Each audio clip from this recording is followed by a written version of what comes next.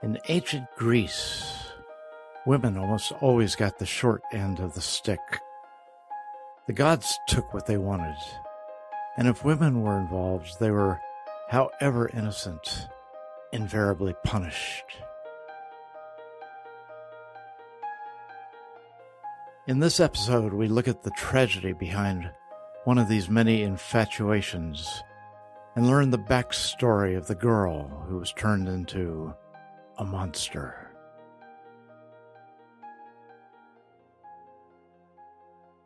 What happened? Very early in Greece's history, a beautiful young woman named Medusa worked as an attendant at one of Athene's temples. The head priestess required her attendants to be virgins. Therefore, within the columned walls of the temple, purity ruled. Athene herself was a proud virgin and expected virtuousness in her sanctuary. But there were attendants who failed this expectation. And Medusa, she was led astray by an Olympic god. One day, Poseidon, Zeus's brother, spotted her going about her duties. He vowed to seduce her, and so begins our story. This is episode 24 of Garner's Greek Mythology. We have listeners from 127 countries and counting. Welcome to everyone, wherever you are. I'm your host, mythologist and best-selling author Patrick Garner. These stories about the gods have been told for thousands of years, but now there are new stories that are as compelling. If you haven't done so already, check out my books about the gods in the contemporary world. You can read more about them and this podcast at patrickgarnerbooks.com. And as always, this podcast will focus on one thing: Greek gods, of course. Here, the ancient gods are not considered imaginary. Hardly. Instead, they, like you, are here, now. Medusa was an innocent who had never experienced love. Poseidon disguised himself as a temple supplicant, appearing before her when she was alone. He was maddeningly handsome, his muscles obvious even though he was cloaked.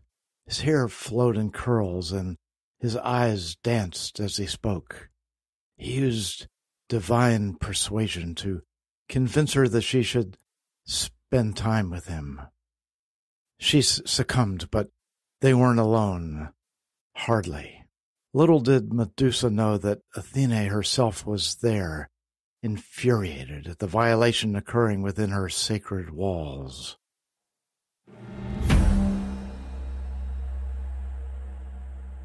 After he had had his way with the girl, Poseidon vanished as suddenly as he appeared. In his place, Athene revealed herself in all her majesty. Her face shone like the sun, and her eyes were terrible to behold. Medusa knelt, tears flowing down her cheeks. She was still enthralled from her liaison, while at the same time terrified at Athene's appearance. She knew she had been wrong to violate the temple's rules, yet she had fallen instantly in love. She looked into Athene's eyes and pleaded, "Could even you, goddess, have resisted his bewitching words?" Medusa's gown lay crumpled on the floor. Perhaps another goddess would have felt pity at her innocence, but not Athene. Her fury doubled at the girl's impertinence. In her rage, she turned Medusa into a monster called a Gorgon. In a mere instant, the beautiful girl was transformed into a thing with a pig's tusks, large staring eyes, a wide-toothed mouth, and a lolling tongue. Wreathing snakes were in her hair. Worse, any mortal who looked into her eyes would instantly turn to stone. Athene banished her from the temple, sending her to live with two other Gorgons who, ancient writers say, lived on an island near Libya. Those two were immortal, but Athene chose to keep Medusa mortal. As her fame grew, she shrunk from contact with mankind. Yet many men sought her out, landing on the island in search of glory. They stalked her through her gardens, spear or sword in hand. Yet one by one, each was turned to stone. As time passed, her heart hardened, and she embraced her role. She became increasingly vicious. Even Athene lamented creating the Gorgon. And with that background, we introduce Perseus, the great Greek hero who arrived like death on cat's paws to end Medusa's life.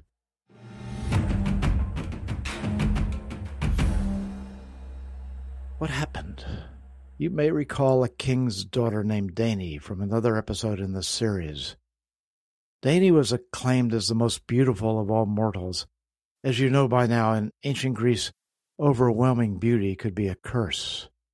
It was as problematic as the grim prophecies kings so frequently heard about their future. Danae's father had received a prophecy that if she conceived a son, the boy would grow up to kill him. Consequently, the king created a bronze chamber below the ground and condemned Danae to live there. Guards were stationed at its one door day and night. His plan seemed ingenious. No man would ever see her, and the king could live without fear. Yet the fates had other ideas. Zeus got involved. He had glimpsed Danae before her entombment and was love-struck. Unable to resist her, he waited until Danae was safely locked away. A single slotted window had been built into the chamber to allow air and sun to enter, but it was so narrow that even Zeus could not slip through. As Danae slept one night, Zeus transformed himself into a shower of gold and cascaded silently through the narrow slot. He took the girl as she slept. Inevitably, Danae gave birth to a boy, and she named him Perseus. When the king learned what had happened, he knew he would put his life at risk if he killed Zeus's offspring. Yet, he was haunted by the prophecy. He resolved his fears by setting Danae and the boy adrift at sea in a large wooden chest. The king believed that either the chest would sink or that they would come ashore somewhere so far away that his own life would not be at risk. But he foolishly discounted Zeus's interest in the girl, and Poseidon returned to play a role. Zeus called on the sea god to protect Danae and ensure that she and Perseus survived the journey. Poseidon did just that, steering them toward the Cycladic island of Seriphos. There, the chest was found by a fisherman when it was washed ashore. Taken aback by the woman's beauty and her son's perfection, he gave them food and shelter. Was this the end of the strange saga? Hardly. Danae's beauty was quickly reported to the local king, who came to see for himself. The king was stunned by her appearance.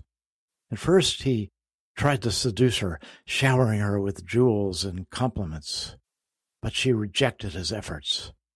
Then, in desperation, he proposed marriage, but Danae felt betrothed to Zeus and repeatedly rejected his offers. Eventually, her son grew strong enough to act as Danae's protector. Aware of Perseus's almost divine strength, the king made no attempt to overpower him. Instead, he tried to outwit him. He promised that if Perseus brought him the head of Medusa, he would marry another woman and leave Danae in peace. Perseus accepted the challenge. which set Mount Olympus abuzz. As the son of the greatest of the Olympians, he was aided by some of the gods as he began his quest. Zeus ordered them to outfit Perseus in preparation. Hades gave him a cap of invisibility. Hermes gave him winged sandals. Athene bestowed a reflective shield, and Hephaestus, the great craftsman, gave him a razor-sharp, unbreakable sword.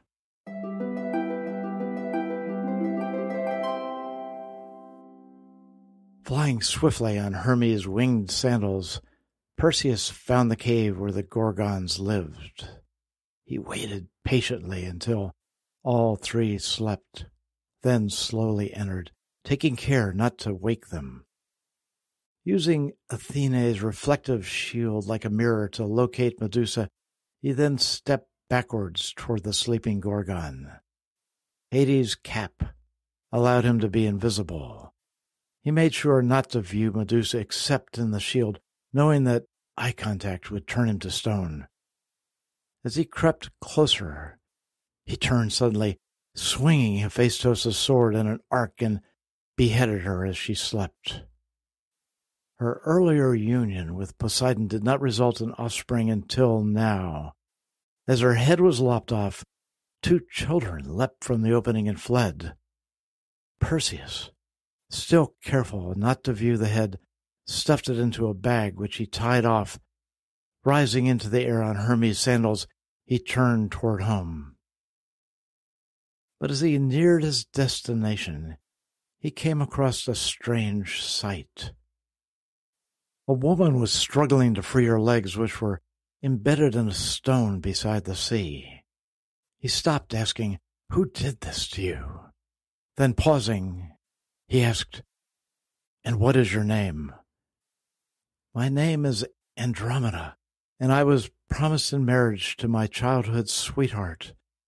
Then I was captured by a sea monster who taunts us both.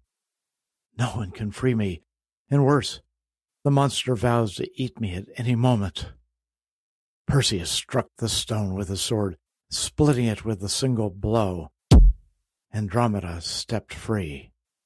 At that very instant, the monster rose from the sea, screeching and hurling water in all directions. As it clawed at them in its fury, Perseus again drew his sword and killed it. Then, on a whim, Perseus proposed marriage to Andromeda. Before she could answer, her betrothed appeared. Seeing Perseus, he demanded, "Who are you? Step away from my bride-to-be." "I am Perseus," he answered, "and obviously stronger than you, as I have freed the girl and killed the monster." The man lunged at Perseus, but Perseus stepped aside and drew Medusa's head from his bag. The groom-to-be looked at it and was instantly turned to stone. It was clear to Andromeda that she lived solely due to Perseus's intervention. We know that the gifts from the gods helped him prevail against the Gorgon, but his innate decency and courage had saved Andromeda from certain death. She extended her hand to accept his offer of marriage, and with that, Perseus and Andromeda left for his home. They would show the king the Gorgon's head and save his mother.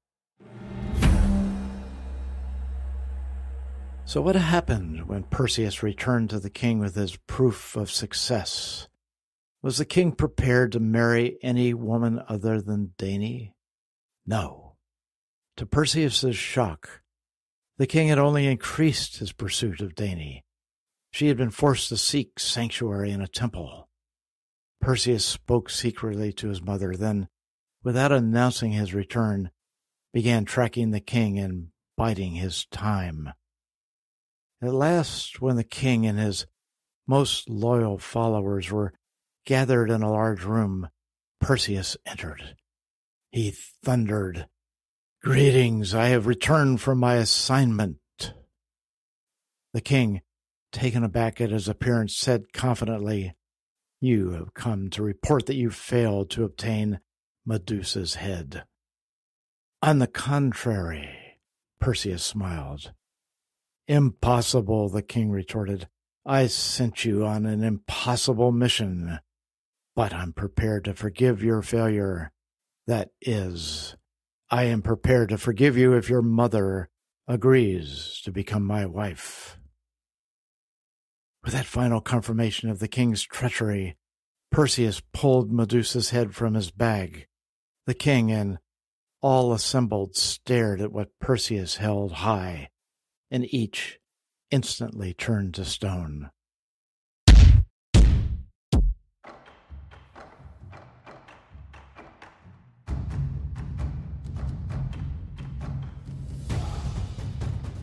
Before we can wind up this famous tale, let's return to Danae's father. Remember the prophecy he'd received. The oracle warned that Danae's son would kill the king, and to protect himself he pushed them off into the sea, hoping they'd perish or land in some faraway land. As it was, the prophecy was fulfilled. Years later, as Perseus competed in an athletic contest, the discus he threw was caught by a gust of wind. It spun out of control and hit Danae's father, who, unbeknownst to Perseus, was in attendance. The blow killed him on the spot. Escaping the fates was an impossibility. And what happened to Andromeda? She and Perseus had many children. One of their grandchildren, in fact, became as famous as Perseus. You've heard his name. I refer to the famous Heracles, who inherited his grandfather's strength and bravery.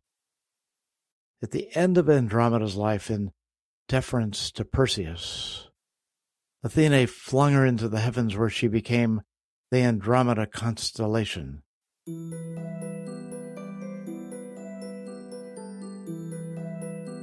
And Danae? We don't know what happened to her. Some say she founded her own kingdom, while others claim she travels with Perseus and Andromeda. And in the end, Perseus lost his life to a man named Megapenthes, who himself simply acted to fulfill the great moral dictate against killing a parent, even if by accident. Yet in the end, Perseus, like Andromeda, was granted eternal fame.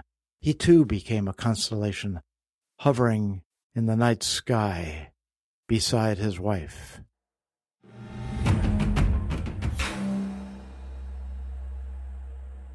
So what can we conclude from this strange tale?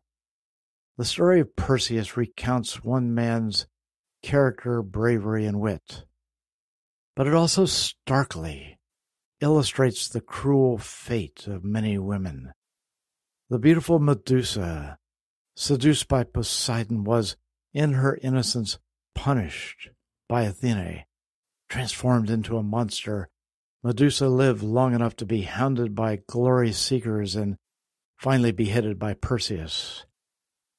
Was he, in turn, punished for killing this once naive, once beautiful woman? No. Instead, he became one of Greece's most famous heroes, and the gods, immoral as always, simply watched. Join me for the next episode of Garner's Greek Mythology. This is your host, Patrick Garner. If you love what you hear, be sure to visit patrickgarnerbooks.com or find me on Amazon. I assure you, my novels about the Greek gods are as entertaining as my podcasts.